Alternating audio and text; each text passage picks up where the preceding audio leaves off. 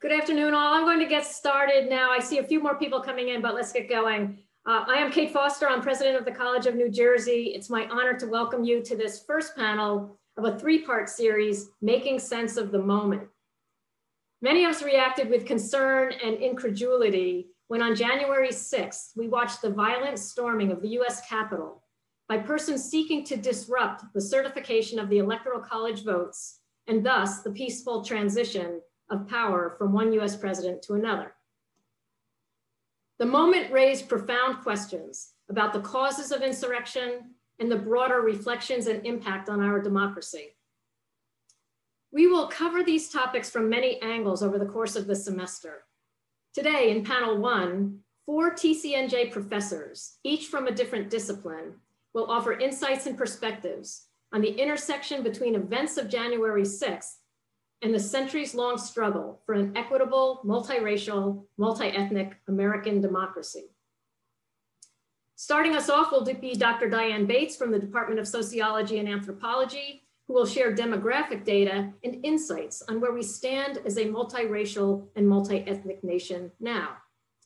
She will be followed by Dr. Chris Fisher from the Department of History, who will offer a historical perspective on the moment and interrogate the notion that this is not who we are. Our third speaker is Dr. Zakiya Adair from the Departments of African American Studies and Women's Gender and Sexuality Studies. She will look through the lens of popular culture media to suggest our susceptibility to the moment. Our final panelist today, Dr. Dan Bowen from the Department of Political Science, will conclude with observations on the political incentives that are shaping progress toward a multiracial, multi-ethnic democracy. So a little bit of housekeeping. After all 4 panelists speak, each for up to 10 minutes, we will kick off a discussion informed by your questions and observations. We absolutely invite your curiosities, your probes, your challenges, and please enter them in the Q&A box at the bottom of the screen. Enter them as we are going along. I will direct the questions after everyone has spoken, and you may enter your question anonymously, or you may leave your name in your question so that we could specify if you'd like to have your name used. Please know that we are recording the panel and we are also using captions today. If you would like to opt out of the captions, which may be scrolling along the bottom of your screen right now, please go to the live transcript button on the bottom of the screen and simply choose hide subtitles. So with that, let's get to it. Our first speaker is Dr. Diane Bates. And Diane, I turn it over to you.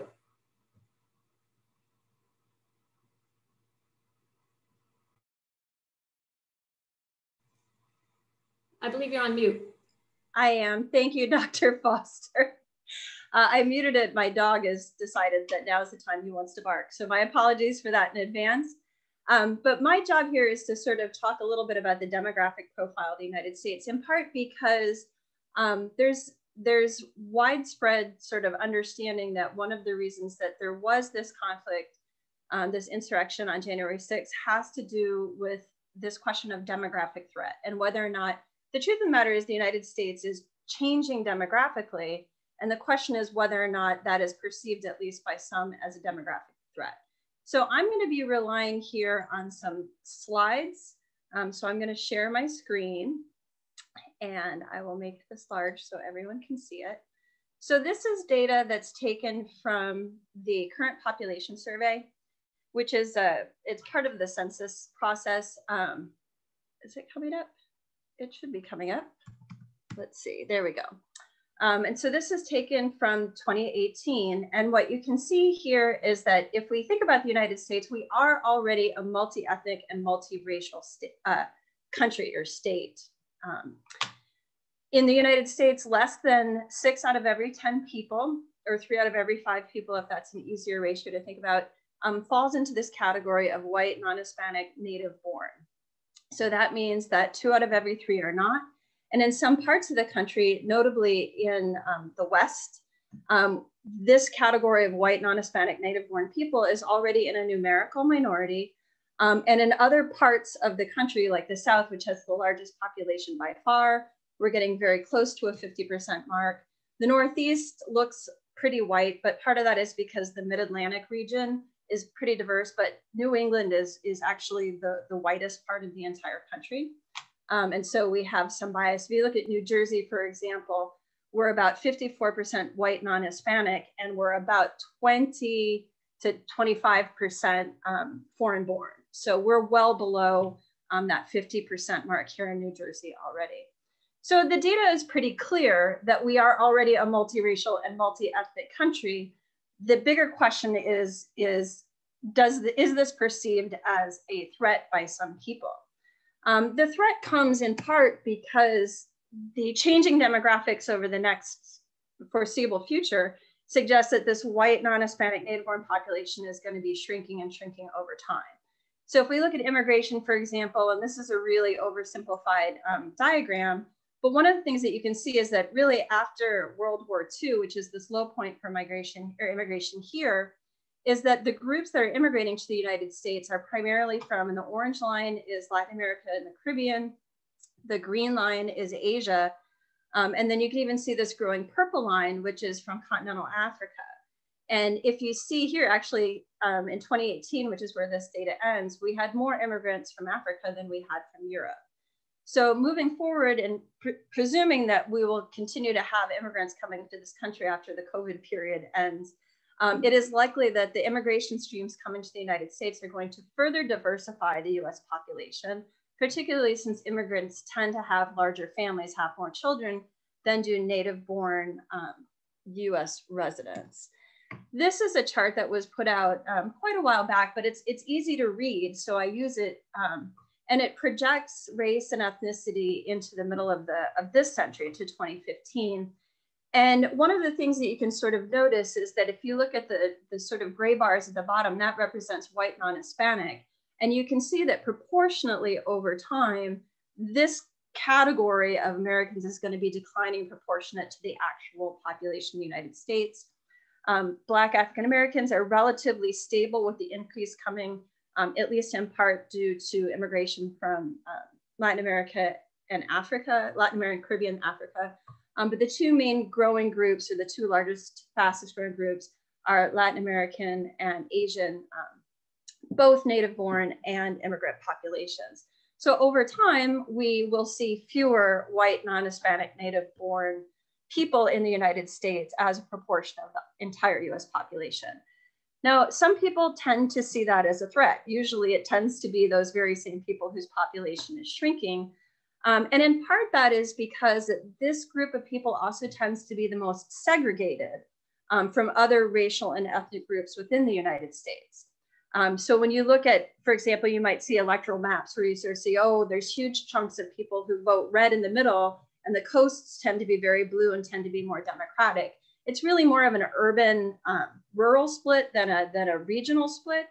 But what you find is that white non-Hispanic native-borns are much more likely to be living in communities and primarily interacting with people that are also white native-born non-Hispanics, whereas people from more diverse backgrounds and people living in metropolitan areas are much more likely to be interacting with people who are not like them on a regular basis. The reason why this becomes important is that people don't have that firsthand experience with people who are not like them, tend to rely on media to sort of build their opinions and their ideas about these groups of which they're unfamiliar. And as we know quite well, not all of the media is entirely unbiased in its reporting on things like immigration, the way that crime is reported, for example, in metropolitan areas. So we know that these people are sort of isolated, that these white non-Hispanic, predominantly rural, native-born people are much more likely to view changing demographics as a sort of threat.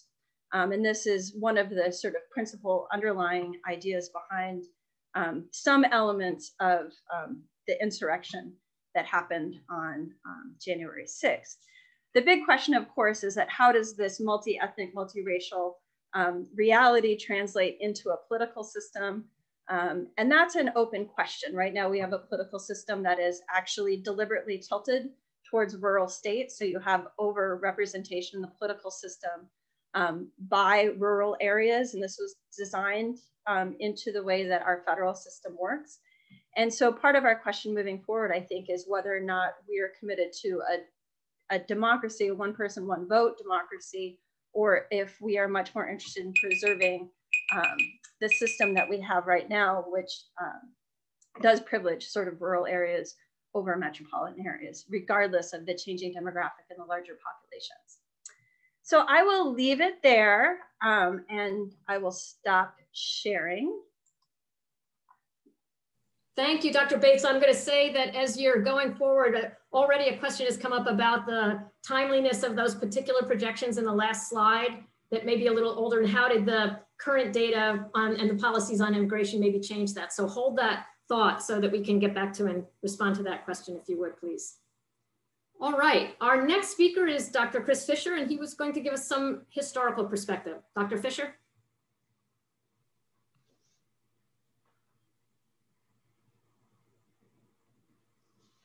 Hi, thank you very much.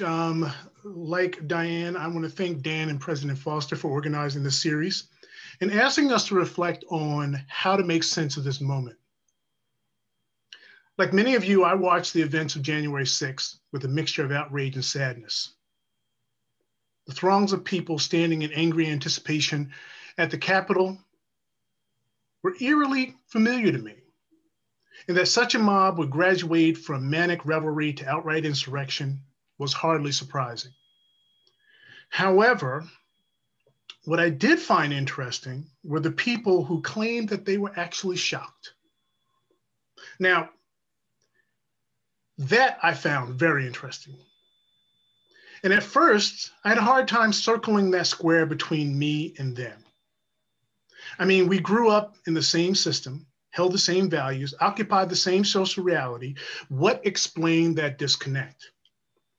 Well, of course, there was a litany of academics and media personalities who came along to say that it was the hyper-partisan politics of our society, racism and white supremacy, the weaponization of the First Amendment, our obsession with obsessive individualism, and/or our culture of distraction that explained that disconnect between myself and them. However, I didn't find any of that satisfying.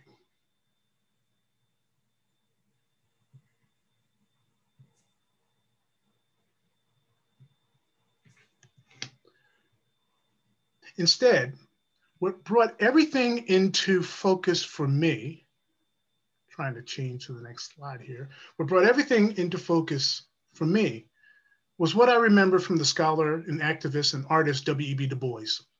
You see, Du Bois argued that African Americans were born with what he called a veil, a mental barrier that prevented Black people from uniting the two sides of themselves, being Black and being American, into a meaningful whole.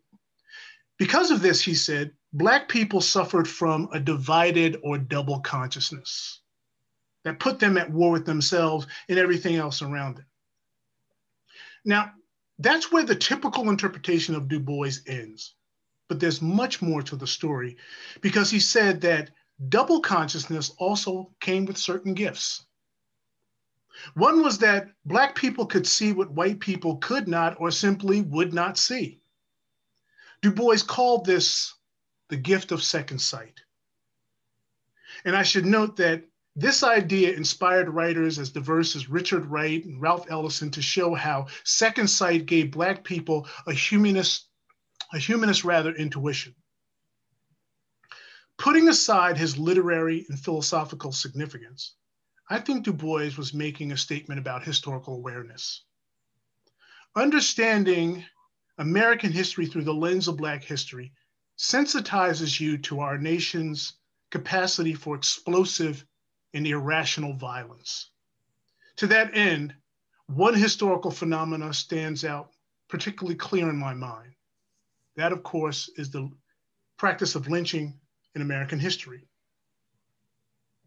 To me, it's very clear that January 6th insurgents took their cues from this tortured history. As the picture behind me of Henry Smith's lynching in 1893, as that picture demonstrates, there were striking symmetries in structure, style, and performance of both events. And make no mistake about it, For the lynch mob and the January 6th insurrectionists, performance was a vital important part of the act. Like the lynching rituals, the insurrectionists wanted to give the impression that their actions were spontaneous. But to the people leading the event, the politicians, the white supremacists, the militia, they understood and appreciated the orchestrated nature of what was taking place. First, it began with the planning, which started weeks in advance through a bus tour in Middle America and warnings that the meeting in Washington would be a reckoning to restore justice. January 6th, or rather like January 6th, lynchings were advertised well in advance, weeks in advance, as an act of restorative justice. When in reality, they were equal parts vigilantism and carnival. Second was the choreography of the event itself. With so many people expecting a show, the organizers whipped up the crowd, played to their passions, and provoked their fury. Finally, was the use of symbolism.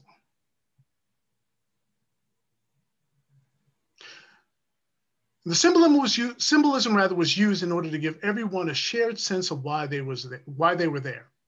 Though the symbolism was muddled on January 6th with Confederate flags, QAnon insignia, and evangelical crosses,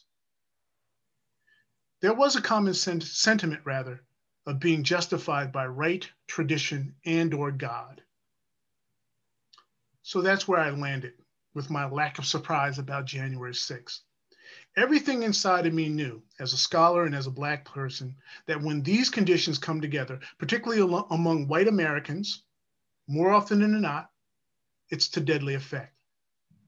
That so many Americans, particularly white Americans, could not or would not connect those very dots suggested that we were dealing with a larger issue of either ignorance or chauvinism in our society. I actually put my money on both. In fact, I'm willing to bet that many of those quote unquote surprised people would be aghast at my assessment of their historical awareness and instead would complain about how we teach American history. The problem, they might say, is that we've traded good history for identity politics and political correctness. And because of that, they've just tuned it out. And I'm sure some might defend their position with some version of quote unquote, why should I learn someone else's history over my own? To them, Black history is an unfair imposition on an uplifting story. But this is where Du Bois matters, because such chauvinistic responses lose sight of the doubleness of our consciousness. Black folk, like all disempowered people, must learn and respect the history of the dominant group. To do otherwise is dangerous. In addition, Du Bois matters because such proud disregard of other people's history, especially among whites, although not exclusively, weakens the United States because it gives a pass to the real threat to our republic. And that threat is the false consciousness of the privileged majority. So how do we make sense of this moment? I think it's a wake-up call for us to see what's already in front of our faces. I think it's another reminder that none of this is new because, as Diane Bates pointed out, we've been talking about the conditions that led up to January 6th for a long time.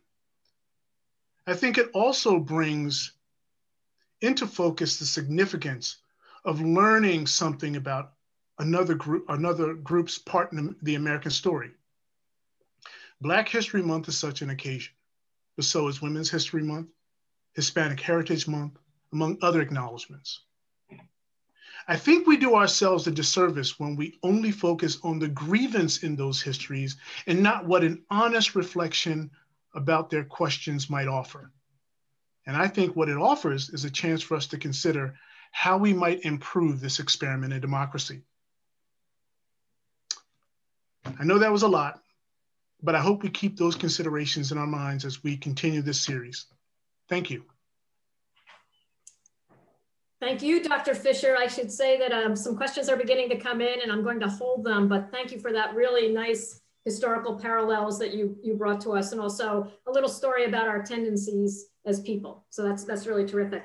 Our next speaker is Dr. Zakiya Adair, and I will turn over the floor to her right now. Good afternoon, everyone. I also want to thank Dan and also President Foster for organizing this event. I am very happy to be included in the conversation and what I hope will be a more in-depth conversation during the question and answer period. So Dan asked us to try to make sense of the attack on the Capitol and what it means to struggle for a multiracial, multi-ethnic American democracy. Personally, I've had a hard time keeping track of what day it is, but I do know that I went to bed on January 5th, content with the results of the runoff election in Georgia. I awoke January 6th to a deluge of information that concerned me. Then I saw footage from the Capitol that terrified me. I saw a diluted, joyous song of protesters invade hallowed halls with nefarious purpose. Their exuberance was familiar. I had seen it before, most often in works of fiction and in the terrorist acts that inspired it. I was reminded that 6 months prior, almost to the day, that President Trump had ordered William Barr to clear peaceful Black Lives Matter protesters with military might so that he could enjoy a macabre, faceless photo op. As a Black woman, a feminist, and a scholar of African-American cultural history, what stood out to me was how the rioters used pop culture in their spectacle. For me, these are useful access points to begin the conversation on the relationship between pop culture and politics. So let's talk about 3 examples of pop culture and media entertainment that have shaped white nationalist thought in the 20th through the 21st century. First up, let's start with a fictional work, D.W. Griffith's racist propaganda film, Birth of a Nation.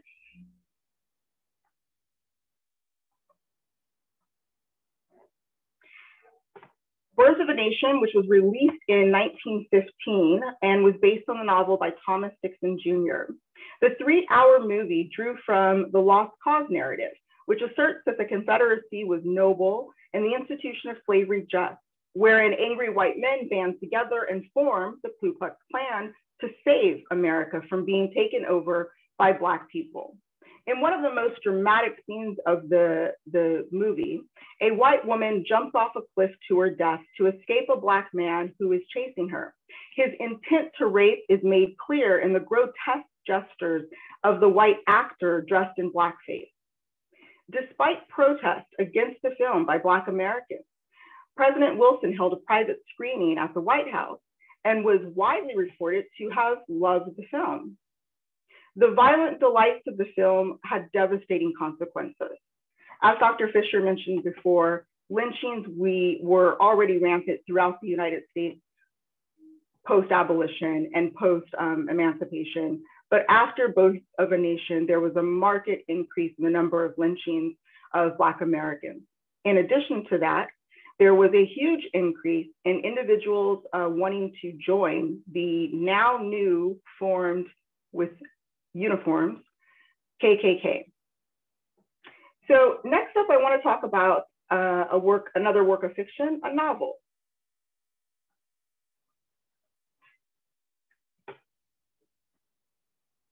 The Turner Diaries was published by William Luther Pierce under his pseudonym Andrew MacDonald. The Turner Diaries is an apocalyptic novel about an American revolution that starts when white Americans attack the Capitol to overthrow the government of the United States. The group also murders all non-white Jewish people, all non-white individuals and Jewish people. This novel rather, has shaped white nationalist groups from the late 20th century through to today. In 1995, for example, Timothy McVeigh bombed the federal building in Oklahoma City, killing 168 people, many of whom were children. McVeigh cited the Turner Diaries as his blueprint for the attack.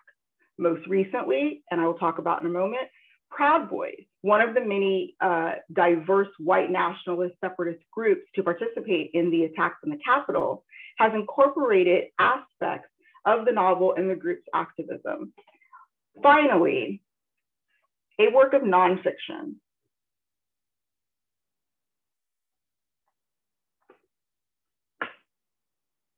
The image behind me is an image taken of the Proud Boys, which is a mix of men's rights activists as well as white nationalist supremacists. So embedded within their ideology is a misogynistic hate for pretty much everyone except for white men. So the work of nonfiction, the anthology posts a social media platform. So Parler was founded in 2018, and it's often been described as the Twitter for right-wing extremists. It has millions of users, and many of them espouse theories like QAnon. So in the years leading up to the attack, so this didn't just happen overnight, as Dr. Fisher has said. In the years leading up to the attack, many users of Parler were posting conspiracy theories over and over and over again. And the actor user base increased year by year, up to about 15 million at the time of the attack on the Capitol. So the reason I've included Parler alongside two examples of fiction and pop culture is because the content of each has been used by extremists to justify their violent actions, be it Klan raids in the South and lynching of Black people, Timothy McVeigh's domestic terrorism, or most recently, the insurrection at the Capitol. So what does all of this mean for the struggle for a multiracial, multi-ethnic society? I think it means that pop culture has a huge impact on political movements, that white domestic terrorists are well organized, funded, and supported. And I also think it means that we need to have a larger conversation about the blurred line between fact and fiction. I hope we can get into a deeper conversation about this as we go on today. Thank you.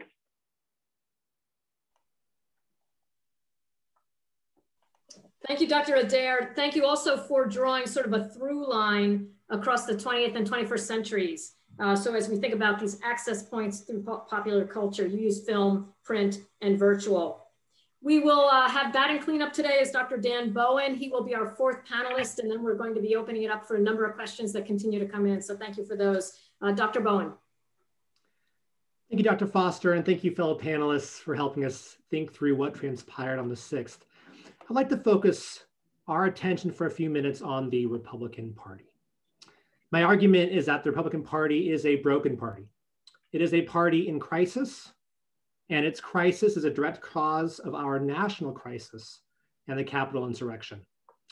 I know that was strong language, but hear me out. That might seem like a strange comment about a highly competitive political party, which just 2 years ago had unified control over the federal government and its strength across state governments. So what do I mean that the party is in crisis? The GOP is a racially and ethnically homogeneous party in a rapidly diversifying country. It is committed to a set of unpopular public policies that's supported by its shrinking electoral coalition. The party also struggles to maintain that coalition, which demands fidelity to an unactionable anti-government agenda. We don't have much time to discuss the full history of the current party system, so I'm not going to. But I will just say really briefly that Republicans in the 1960s, 70s, and 80s made drastic gains, particularly in the US South and among conservative white Southerners. As the Democratic Party embraced an expansion of rights, most notably through the Voting Rights Act and the Civil Rights Act, some Southern whites were upset about this and moved into the Republican Party, particularly those who are both economically conservative and who did not support further government action to help ensure political and economic equality for Black Americans.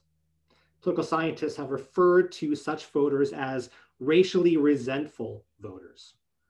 Nixon and Reagan welcomed these voters into the party, securing a switch with the Democrats on matters of issues of race and diversity, and aligned or secured the realignment of the US South into the Republican Party.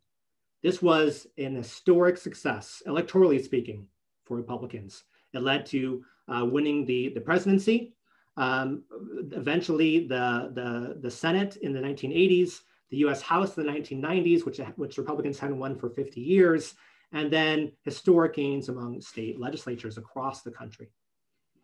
However, the demographic trends that Dr. Bates discussed earlier have really serious implications for the Democratic and Republican parties. The Democrats over time, but not without their own internal conflicts, have become a truly multiracial, multi-ethnic coalition, as you can see in the chart that I have behind me. The Republican Party did not, and it remains just as racially homogeneous today as it was in the early 1990s. You can see this in the screen I have from the American National Election Study. Without diversifying the party, the GOP faces an increased pressure to maintain a coalition that's able to win national elections. Younger generations, which are more diverse, as Dr. Bates was explaining, particularly with larger percentages of Latinx and Asian Americans, are also more democratic than the generations they are replacing. That's what this graph behind me shows. This is a shrinking coalition. And the party represents a stagnant policy agenda as a part of this coalition. You may not believe me, but let's just talk for a second about policy commitments. A clear majority of Americans believe that climate change is a problem, support higher tax rates for upper income people, support the Affordable Care Act and want a public option as a part of the Affordable Care Act, want stricter gun control and legalize marijuana, favor LGBTQ non-discrimination protections, voice support for Black Lives Matter, say that racism is a problem in the United States, and support a path to citizenship for undocumented immigrants. I'm not making value statements about those policy platforms. What I'm saying is it's a big problem for a party if many of the major issues facing the country, the party is committed to the minority position. To exacerbate these challenges, the party has allowed, or even encouraged, or even farmed out its own intellectual and ideological control to media personalities in talk radio and in cable, right? Rush Limbaugh and Sean Hannity and Laura Ingraham and the like. But Sean Hannity doesn't have to make difficult political compromises. And Rush Limbaugh has the luxury of not changing his policy positions if he doesn't want to, right? This poses a huge problem for Republicans who are trying to govern when political compromise is necessary. It's a serious problem. So how has the party tried to deal with these problems so far? Well, what it's mainly done is it has tried to maintain its coalition and win elections largely by leveraging the anti-majoritarian aspects of the US political system instead of, and in place of, changing their policy commitments to attract different kinds of voters. They have won the presidency twice in the past 20 years through the Electoral College, despite losing the popular vote. They almost did it a third time in 2020. Their strength in the US states, particularly lower population, more rural states, has enabled control of the US Senate, or at least enough senators to block major legislation. State control has allowed the party to gerrymander single-member districts for state legislatures and Congress, a time-honored tradition that both parties regularly participate in. But this has allowed them to maximize their political power relative to their electoral strength. Finally, and most importantly for what happened in the 2020 election and the insurrection, political elites in the Republican Party have used groundless claims about voter fraud to delegitimize Democratic votes and avoid a reckoning about the party's policy stances. It's so much easier to believe that the Democrats cheated and that your opinions were unpopular. Fraud claims carry the added benefit for Republicans that they can be used to grow support for passing restrictive voting laws, like strict photo ID requirements or removing no excuse absentee mail balloting. By the way, the scholarship on voter fraud arguments shows that they've been most effective among racially resentful white Americans and those with high anti-immigrant sentiment, right? So these messages are targeting particularly voters who are upset about the diversification of the country. Finally, other scholarship has found evidence that Republican state legislatures in electorally competitive states are the ones that are most likely to pass restrictions. It's not integral to the Republican Party platform. It's being used in places where Republicans are really trying hard to win elections and who may not win elections. What we witnessed in the aftermath of the 2020 presidential election and the insurrection, I think, was an extreme and dangerous version of this same playbook. An attempt to force Republican state and federal officials to use anti-majoritarian, in this case actually illegal, means to hold power. Claims of voter fraud are rooted in the deliberate delegitimization of Black and Latinx voters, particularly in urban areas, exactly the sorts of areas that few Republican votes come from and Republican officials do not represent. Republican officials have gone along with Trump's attempted insurrection in various degrees, not all of them, and not all the same way. But they've done so, I think, because they don't see a viable pathway to victory without his supporters in the current Republican Party. And I think that the further partisan sorting of Trump supporters into the party and Trump opponents out of the party will make this problem worse and not better in the short term. In the hours that followed the January 6th attack, a majority of House Republicans voted to challenge the results in Pennsylvania elections, just hours after the images that Chris and Zakiya were showing us. Later, nearly all of House Republicans and most of the Senate voted not to impeach a president who quite literally encouraged a mob to intimidate or even kill them. I don't know what other evidence we need to see that the party's incentive structure is deeply broken, allowing and even fueling the radicalization of the public and of the party's elected officials. And I believe that is the most pressing challenge to American democracy that we have seen in generations. Thanks. Thank you, Dr. Bowen, and thank you, panelists. I think we're going to try to bring it back here to see everybody on the screen if we're able to do that. So are we able to get everybody on the screen in the same size? That would be the desire.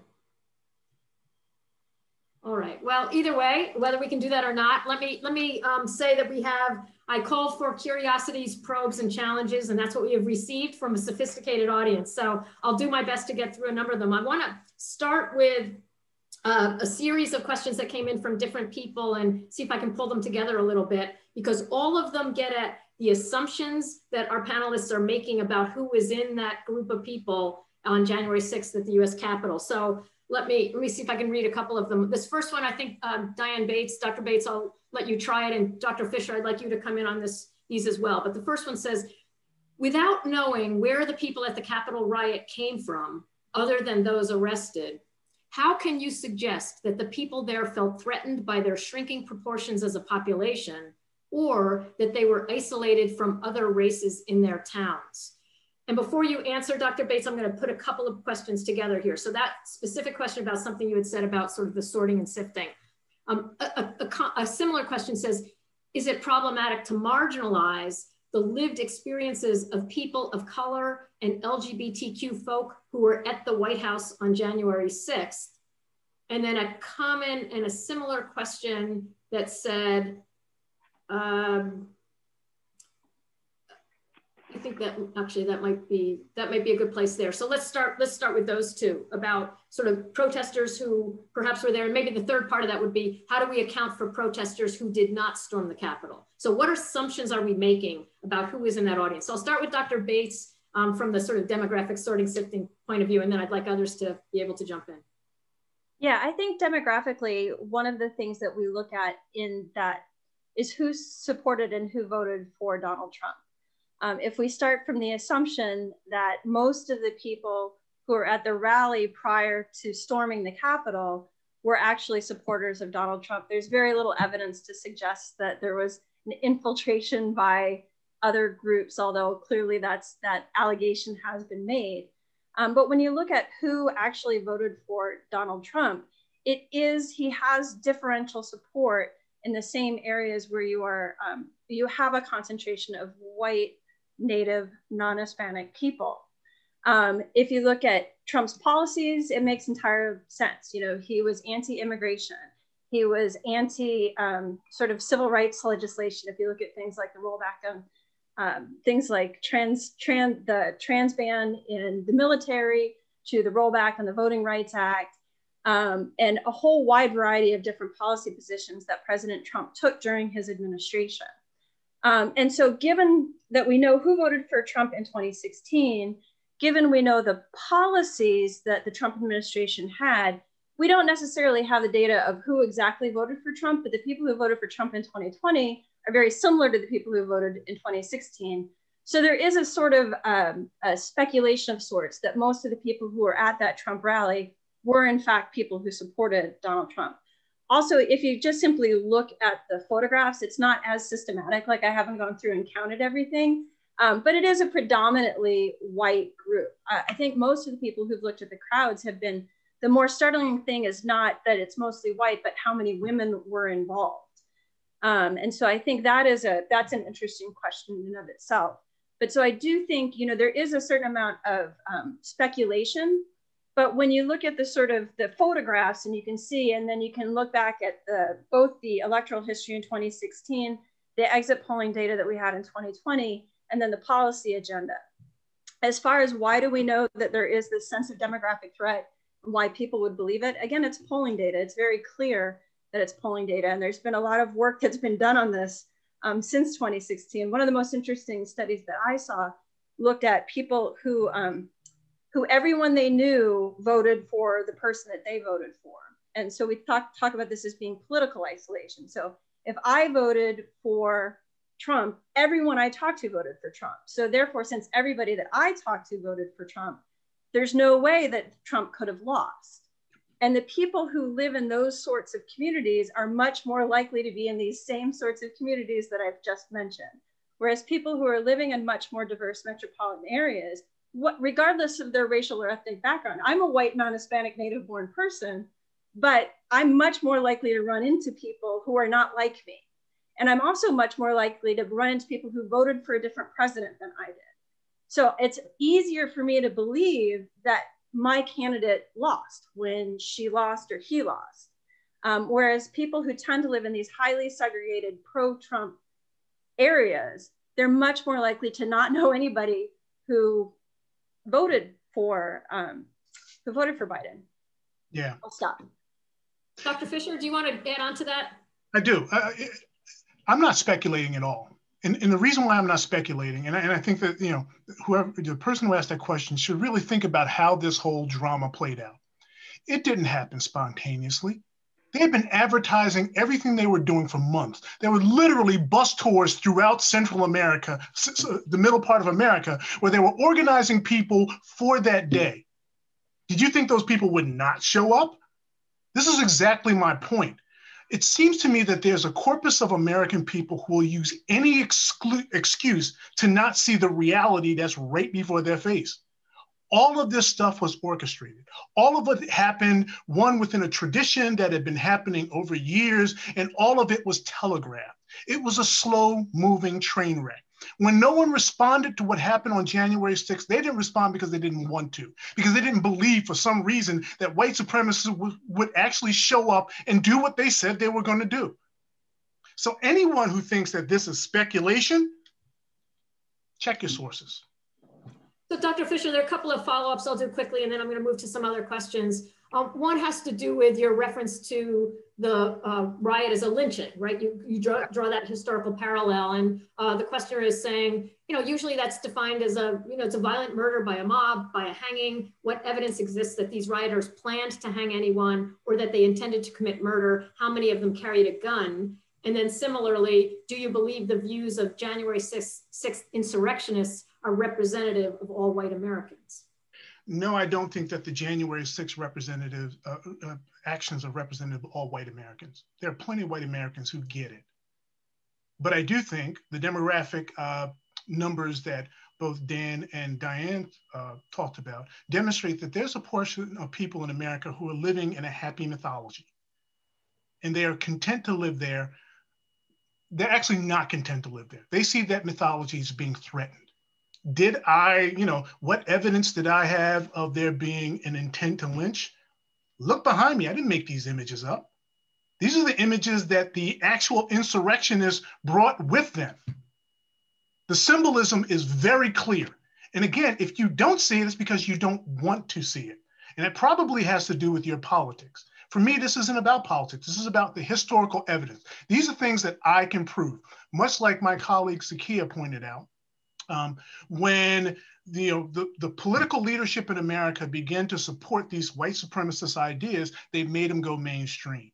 The evidence is very clear. The population, the people who were invested in and who participated in the KKK expanded exponentially in the 1920s, going into the 1930s.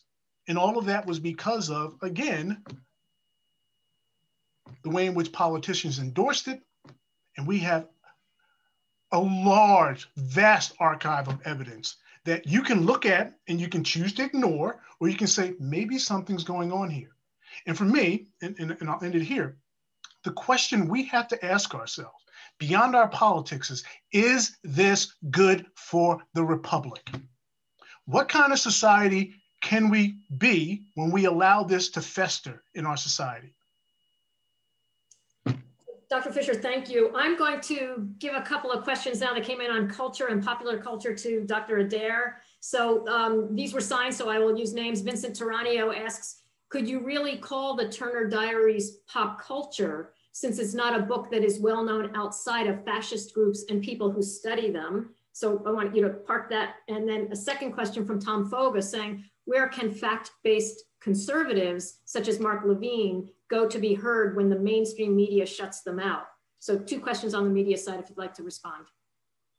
Yeah, so I want to say, first, and it leads into the question about the Turner Diaries, is that, when we're talking about some of these symbols of hate and some of the intentions, perhaps at the rally and at the attack, the noose, for example, the image that I had behind me that was actually brought by people who participated in the Capitol attack, that there's a theatricality of this hate that appears throughout popular culture, right? So that, like, in the film Birth of a Nation, it's not by accident that the Ku Klux Klan are depicted heroically by lighting. They're also depicted heroically by wearing uniformed costumes, the white hoods, right? Riding on horses, burning crosses. And in fact, this had so much influence that the Ku Klux Klan, prior to Birth of a Nation, there wasn't any evidence that they were running around en masse burning crosses in front of people's houses or in front of communities. But in fact, after, when they started to get a huge increase in people who were interested in becoming a part of the KKK, they started burning crosses. They adopted the pageantry, the theatricality of that hateful, violent act. And there's something about the power to be able to do that, the power to be able to bring a literal noose to the Capitol in support of a riot, or in support of a rally, or in support of an attack. There's a power behind being able to engage publicly in these types of violent hate. So when we talk about the Turner Diaries, I would argue that popular culture, yeah, it's subjective. But the Turner Diaries is this little novel that was published in 1978. This is a novel that is maintained status from 1978 through to today. Just because mainstream media doesn't advertise or post the Turner Diaries does not mean that it is not popular culture. Now, why is this important? It's important for us to understand it as popular culture so we understand what individuals are engaging with. In a January 12th article, the New York Times was among many news media outlets to talk about the significance and the lasting legacy of the Turner Diaries. I would urge the person who asked the question to read the Turner Diaries and then analyze the over 500 video clips that ProPublica archived direct from the Capitol that individuals posted as they breached the Capitol, over 500 videos, and to listen to the narrative and to watch what they wear, how they talk, how they're using social media in this regard. One of the things that you will see is that their demands, their claims about what they were going to do are taken directly from the Turner Diaries.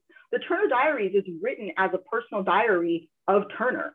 And one of the things that he talks about is going onto the Capitol, hanging, dragging individuals out, hanging, killing Congress in very specific, theatrically violent ways. This is something that if you go and look at the mini selfies and the videos, one of the things that you will see, and one of the things that came out of the most recent hearings, is that in fact, the number of individuals who attacked the Capitol had those very intentions. Timothy McVeigh, you can go and watch his news archival footage. He talks about the significance of the Turner Diary. One of the things I do think that is important is for us to understand that there is a diverse coalition of hate groups. So all of the groups that merged on the Capitol, they are not all the same. They are not all wearing white hooded costumes, riding on horseback. Correct, they aren't. They are a diverse group of individual groups and individuals that either want to completely overthrow our democracy, and that the basis of that is hate. Now, they might hate different people, but one of the things that's been very effective currently is that their hate of different people, they've been able to come together and form a coalition and a community of millions that hate. So whether it's misogyny or a men's rights group, or it's racism, or it's homophobia, these are groups that challenge the very fabric of our lives and our democracy. So I would argue, yes, it is a version of popular culture, and that it's important for us to understand this. And I think that, yes, I understand that Parler is advertised as an avenue for individuals who have conservative viewpoints to go and have a safe space as they've appropriated some social justice language. And I think that it is very important that people be able to have conservative views. But I think that there is a difference between conservative views and between hate. Now, let us also understand that this attack on the Capitol, people died. Timothy McVeigh killed 168 people. These actions lead to murder and death and destruction. So this isn't just a riot or a rally or someone who wanted a place to go to and voice their conservative thoughts. I would like for us to get back to, I don't think we've ever been, but I would like for us to have a society where we can have individuals who have different conservative viewpoints. But I don't see that there is a place in society for individuals who want to murder. Thank you. Dr. Bowen, a number of questions have come in about party politics and a number of things that I think you raised. Let me get a couple over to you. First, signed from Jason Williams, are minority voters exhibiting false consciousness when they choose to vote Republican? And let me couple that with an anonymous question about, let me get back to it here. I'll rephrase it a little bit to say, is the Republican Party anti-democratic? And if it is, for a democracy to survive, is it viable to allow anti-democratic parties to run? So that's an interesting sort of question on that. And then a third is, well, several about the Electoral College, which I think we could probably have a whole session on, which would be very interesting. And you've made, there's a claim that the GOP is a broken party. How does that explain how they won the 2016 election, despite running an unprecedentedly unpopular candidate and in spite of polling predicting his sure defeat? I think there's more to that question, but I think I've tossed enough your way. So why don't you take an opportunity to respond? Thank you, President Foster, and thank you to our wonderful audience members. It's so great to interact with you. I really, really appreciate it. I approach this from a person who studies voting behavior and public opinion. And so what I would suggest is that, no, it's not a false consciousness story here. We have lots of things that impact how we vote and how we behave politically. Ideology is one of them, right? Core values, religiosity, where we are born, who our parents were. So no, I don't think it's I see this as, I see the data that I showed before about the racial and ethnic backdrop of the two parties as indicting the Republican Party, not as saying that voters who happen to be Black or Latinx or Asian American or for any other reason choose to attach themselves to the Republican Party.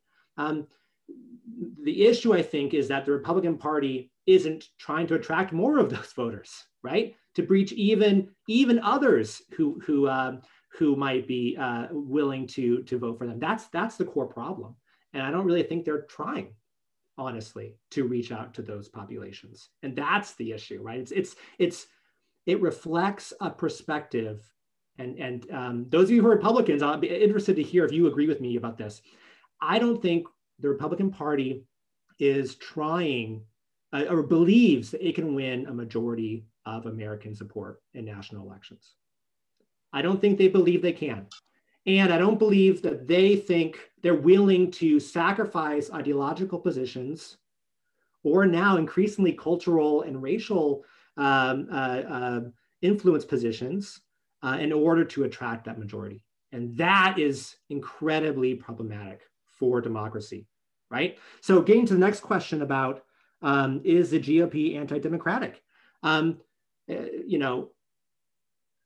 Both parties have manipulated electoral rules for their benefit. This is not unique to the Republican Party. It's not going to stop now. It's a tried and true, well-established part of American politics.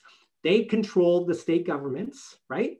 And state governments get to pass election law. So that we see these kinds of things all the time. But what happens when a party doesn't believe it can win and is no longer trying to even win through majority support, right? That's my concern. And so I think we're at a tipping point right now. And I'm deeply concerned about what happens in the future. Does the party see itself as able to keep its commitments and maintain its coalition and be democratic? Or will it continue or kind of push the envelope? By the way, political scientists who measure democratization or try to rate political parties in terms of illiberalness show a huge spike among Republicans over the past 10 years. I mean, it's huge. It's a huge spike in authoritarianism and illiberalness. And that's really concerning to me. I really hope those of you in the audience who are Republicans, who are conservative, I want to encourage you that the most important thing we can do right now is the hard work of building, right, a pro-democratic Republican Party and to stop any type of anti-democratic movement in the party. Dan, can I ask you a question? Because I really found it fascinating what you're saying about this question of whether the National Republican Party believes or even is invested in trying to win a broad coalition. Might that explain how they govern? One of the things that I find fascinating is that I've yet to see an agenda that is sort of activist. It's always reacting to everything. Is that sort of a reflex of that inability to win? So they basically just sort of dig their heels in and retrench on everything? Am I misreading that? No, I completely think that's right. I mean, that's part of what I'm trying to say. Thank you, Chris. Let's look at what the Republicans did in the majority for 2 years of federal government, right? What are the big achievements? There was a failed attempt to repeal the Affordable Care Act. And why did it fail? Because it was unpopular, because too many Republicans knew they would lose elections if they actually carried through their policy agenda they told voters they wanted to achieve, right? So that initiative failed. The only other initiative was a passage of Trump tax cuts, right? Which funneled money to higher income and corporations and was paid for by deficit spending, right? That's like the easiest thing possible to pass. You're giving people money from the future. It's super easy, right? And that barely passed. There was no other legislative agenda. Everything else is judges, right? What does a party do? It doesn't think that doesn't have a governing agenda and can generate support with its policy positions. You focus on electing judges, right? You're pushing judges through the courts. That's a non-elected branch. You don't have to deal with that problem if the judges are enacting the policies. Thank you. As a practical matter, we've actually reached the 1:30 time. Dr. Bowen, is this a 1:30 thing? Because I have one more big set of questions I'd love to at least. I think Dr. Bates has to leave, but I think everyone else is available. Okay, Dr. Bates, thank you so much for your participation today. Really grateful for it. Thank you. Let me do one more set of questions. It comes from a number of people, some anonymous, some not. And it's essentially asking about the comparison between the January 6th protests and the George Floyd protests, or events that had happened since June. Is the storming of the Capitol comparable to some of the lootings and burnings from June? We get that question. How are those comparisons? You know, how do we think about those? And likewise, you know, how do we make sense of the riots of 2020 in Minneapolis, Portland, Seattle, New York, et cetera? Is the burning of an American flag a sign of insurrection? So we're, you know, a number of people asking these kinds of questions. And I think a third one that I'd like to just add to this, you know, how would we feel about the police officers injured and killed by BLM or Antifa activists? So in other words, really trying to say, is there some evenness here? Have we, you know, are we calling a draw? So I'd like some people to respond to that. And Dr. Fisher, you were specifically mentioned in one of them, but I think any of our panelists may want to jump in on that one. Well, I think if you look at what happened with George Floyd, it's a different dynamic. Those protests had been part of a larger conversation that had been going on for quite some time with the killing of Trayvon Martin, and with organizations that were trying to get the American public, quite honestly, just to value Black lives. And I think with the spontaneous nature of what happened and the fact that when he was killed, you know, we didn't have the luxury of doing what, as a public, what we normally do, which is basically go on with our lives. Distraction has been a great way to keep us from dealing with social justice questions. So once, you know, that event happens and he's killed, it became this sort of perfect storm of all these different kinds of coalitions that came together. And what happened, of course, with the looting and everything else that went on is that you would see it, and it was very clear. The protesters who had been part of this longer conversation just to get the American public to hold police accountable and to consider Black lives as being as valuable as any other life, they would hold their protest on the day, then the evening would come. And whenever the evening came, that became a whole different story, right? That's when you had all these different factions coming out. And we know that there were, you know, radical groups, whether from the radical left or from the radical right, who saw this as an opportunity. So no, I don't see them as the same. You know, when you look at the grievances that were driving people on January 6th, they were operating from completely different assumptions. One of the assumptions is that they knew they can get away with it. They felt empowered in a way that the people who were protesting Floyd's death, they did not feel empowered. So there's a big difference between the two. Did violence happen? Absolutely. What was happening out in Portland, I mean, Portland has its own dynamic. That's a completely different story. But what happened on January 6th, that was singular. Let me ask Dr. Adair to jump in. You made the point about violence and murder having no place. How would you like to react to this sort of set of questions then?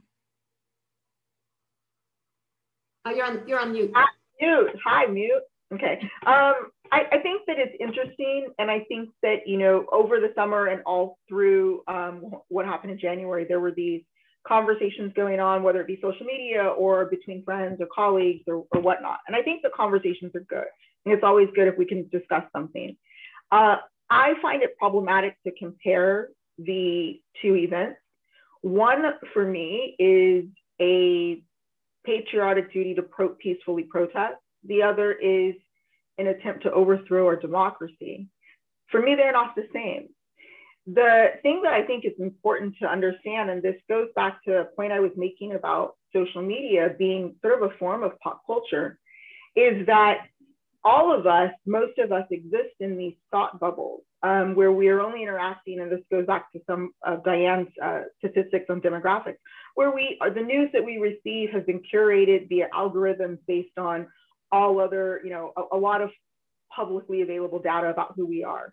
And so it can be very easy to believe that what you think is right is right.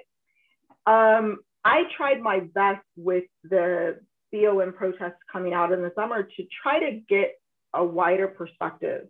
That I think some things that are fact and that maybe the public don't know, and Dr. Fisher mentioned this a little bit, is that there were a number of different groups that were taking part in the BLM protests, and some of them had ulterior motives. There were individuals who were coming in specifically to agitate and destroy and to create havoc that actually had nothing to do with the Black Lives Matter movement. You can find this footage online. You can find footage of BLM protesters actually asking individuals to stop doing that, you're taking away from the message. You can see time after time. At the end of the day, an individual can't control what someone does at the riot or someone does at a protest and what it turns into. So I think that, the BLM protest, it emerged out of years and years and years of anti-Black racist violence against Black Americans.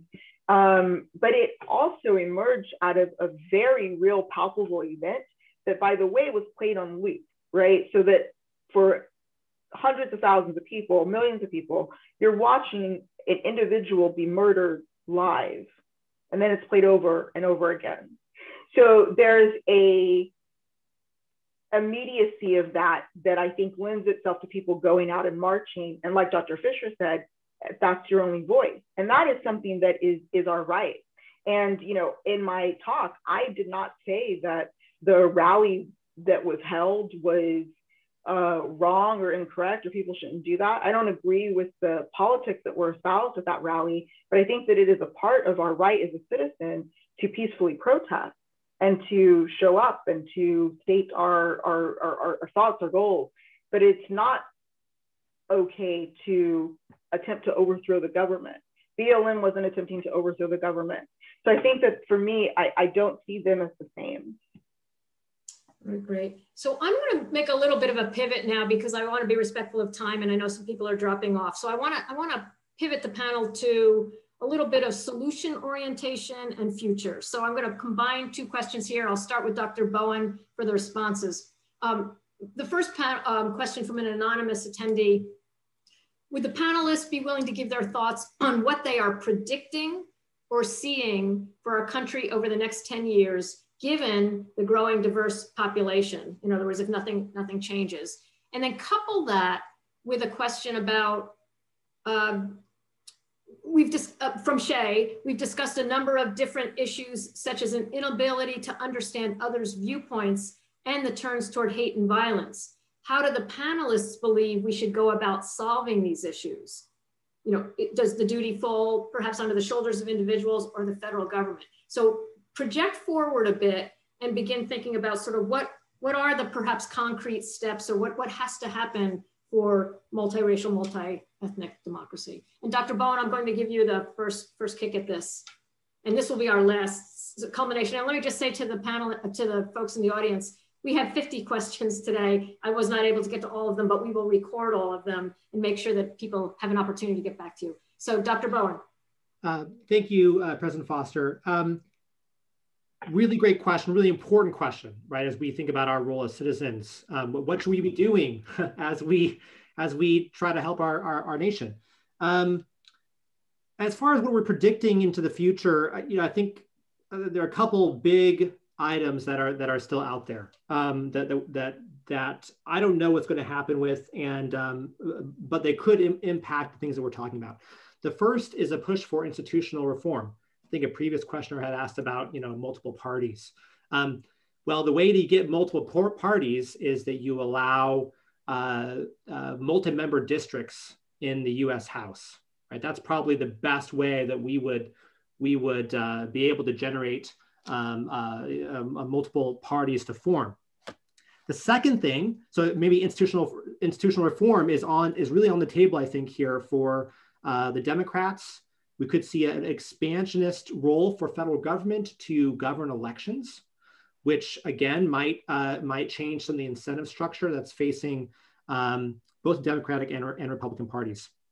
The second thing is to see what happens to President Trump.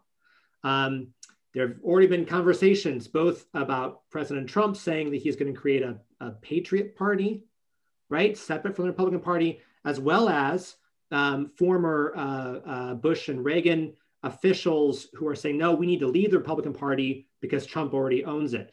And so there's a battle right now. All the Republican elites are in a battle about who gets to control the future of the party. And what happens in the future, I think, depends on who gets control of that party, right? Is it Trump and sort of the Trumpists who are learning from him about his particular view of populist authoritarianism, or are it the more establishment, maybe classic GOP style folks? So I think those two big questions loom. Will we see institutional reform, and what happens to this internal party battle that's happening right now? Okay, great. Dr. Adair, would you like to look forward into the future, do a little crystal ball gazing, and give your thoughts on what you see coming forward? Yeah, I mean, I think it's a great question. I think, that it is important to note that Trump received millions more votes, popular votes, than he did in 2016. I think it's important to note that because he lost the election, but he did receive more votes. And, I think Professor Bowen has more of a sort of understanding or history of what that means, Electoral College, popular vote, and trends. But for me, looking forward, I think that it's crucial for people to come together across the aisle, if you will, and really talk about what are the things that are holding us back in this country from being united. And I do think that until we address these sort of vast socioeconomic differences and vast socioeconomic privileges and disparities, then I think that we are going to continue to have individual groups and individuals who separate themselves. And I think that for me, I was very happy when Biden won the election. That's, I think, fairly obvious for my politics, but I was incredibly alarmed at how many more people actually voted for Trump, even though he lost, how many more people voted. And that I think it's important that we understand that so that we can start having these conversations and start thinking of ways to unify. I also think that it is important to understand that as long as one sort of form of hate is conditioned, then there's going to continue to be these inequities. And that the march, the attack on the Capitol is distinct in how diverse these groups were. And I know that there was a question of someone that asked, well, what about the non-white individuals who participated? And I do think it is important to note that although not a majority, there was a huge number of women that participated in the attack on the Capitol. There were a huge number of non-white individuals, not huge, but there was a number of non-white individuals who also participated. There were a number of non-white individuals who were part of the rally. And leading up to it, I think I think we should do more research on our own about all of the groups that have decided to merge temporarily in this sort of attack on the Capitol and in this defensive position, because the groups themselves are actually different in terms of what they want out of society. So I think going forward, more information about these groups, more conversations, and more conversations across varying political perspectives is, I think, the way to go. Thank you. Thank you. Dr. Fisher, you'll back clean up here. Yeah, I commend both Dan and Zakiya. I think that their answers were absolutely spot on. The only thing I would add is the big question of social media in our lives moving forward, and the way in which that shapes not only our politics, but also our interpersonal relationships. I think my hope is that we, after the hot, politics of 2020, that we get a better handle on social media in our lives. I think we've given far too much power to social media and social media corporations. And I think part of that begins with some good old-fashioned outreach. This is where I think, someone I think asked a question about how do we, make America more inclusive. I think it really does come down to just going out and meeting your neighbor, like getting out of your house, getting into communities, meeting people, talking with them. I know it's old-fashioned, but that analog response, I think, is the only reasonable one to, the power of social media, where people sort of remain ensconced in their biases. And with that, I say not only, going out and meeting with people and talking with them, sharing ideas, listening to them, mixing it up with them in a fun way, but also remaining politically engaged. One of the things that I think happened with 2016 was that there were so many people who were just, reading all the signals coming in out of Facebook and all the different, platforms, and they abandoned, their own responsibility to do their part, to be a part of the political process. So for me, I would add just those two things to what Dan and Zakiya said, that, we have to figure out what's going on with social media and what that means for our democracy. We assumed that the more you have to say and the more open the conversation, it would be better for democracy. And I'm not saying it's not. I just think that we have to figure out how to moderate it, figure out how to fit it in. And then also, we need to reconnect with people, like really reconnect. And my hope is that after the COVID quarantines, there'll be a real hunger for people to go out and reconnect with people in real time and sit down and have lunch and talk, and be social again. Great, thank you so much. One of the things that the panelists and I talked about prior to this first panel was that we were bound to need more than one session to make sense of the moment. And obviously that's the case here. We've had a lot of information put on the table, as many questions as I'm sure, sort of theories and ideas here. So really, really appreciate not only our panelists, but our participants today who are excellent. We will capture the questions, and I'll ask those who are moderating this session to help out capturing those questions. Let me also thank the sponsors. It's the Office of the President, the Office of Academic Affairs, the Division of Inclusive Excellence, and also the Department of Political Science. Please join us for panel number 2. It's on Tuesday, March 9th. There will be 4 TCNJ professors who will share their insights on the moment, again on the moment, but this time through the lens and the topic of violence, whiteness, and white supremacy. So thank you all for participating this afternoon. We look forward to seeing you again on March 9th. Thank you. Take care, everyone. Take care.